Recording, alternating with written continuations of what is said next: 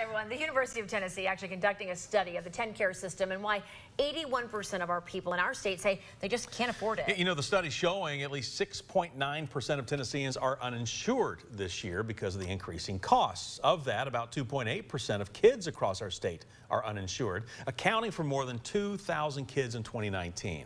Dr. Leanne Luna of UT's Boyd Center for Business and Economic Research saying the cost issue really hits low-income families harder. This increase consistent with trends across the nation. They may not have low income on the standards to be able to obtain insurance from TennCare, but they're not able then to go out and get insurance that's affordable for them and their families. So that would probably be the number one.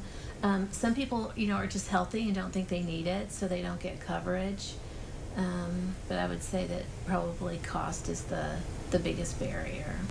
Now, it's not all bad news. The impact of the TennCare study shows 94% of TennCare recipients are happy with their coverage through the program. They say they are able to book appointments easily and to see a doctor quickly.